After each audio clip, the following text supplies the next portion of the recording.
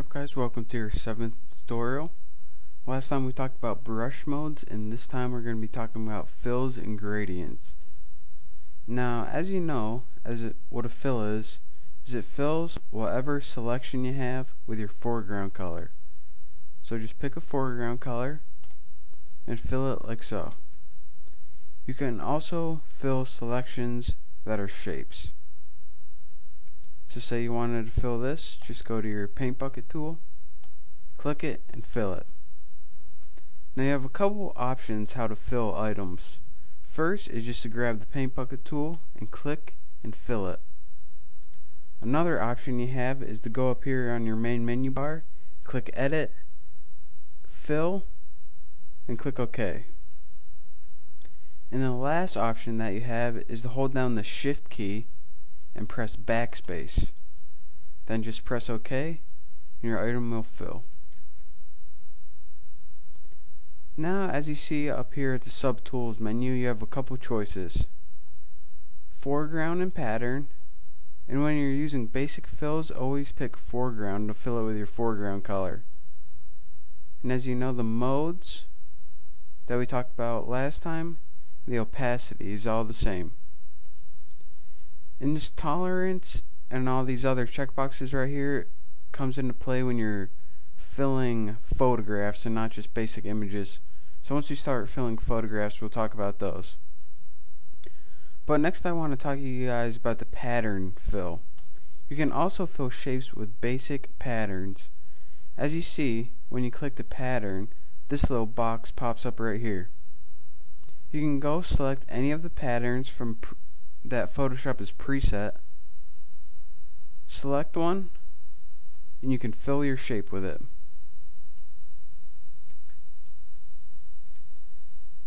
Now, the other tool under the paint bucket drop down list is the gradient tool. And what a gradient is just a fading of colors. It fades the foreground color into the background color, in this case red and white. And all you have to do is click and drag. And it's pretty easy to see how it works. And right here are all of the shapes, such as a diamond, circle, and some other ones as well. Right here you have all the preset colors that Photoshop has. If you want to use any of those preset colors, you can. And of course the modes and opacity, same as any other tool. So you have all these preset colors, or you can make a basic 2 gradient. But what if you wanted a custom gradient? To do that, you would double click this gradient box on the toolbar right here. And this brings up the custom gradient box. And you can add as many colors to your gradient as you want. To change the colors, you simply click these things called color stops. And as you can see, your color selector box clicks up and you can change the color from here. But if you want another color, all you would have to do is click under here until your finger cursor pops up and click add stop. As you can see, another stop pops up. So let's say we want to make a red, white, and blue gradient. Just go to one of your color stops and double click it, select red.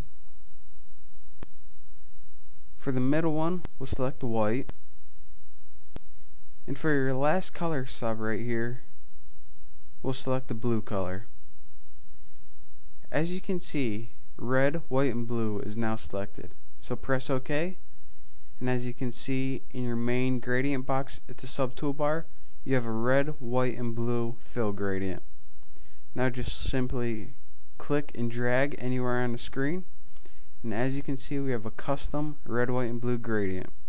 This is a way to make a custom gradient with as many colors you like.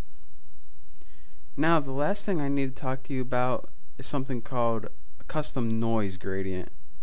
So go back to your custom box, and under the gradient type you can see we have solid selected.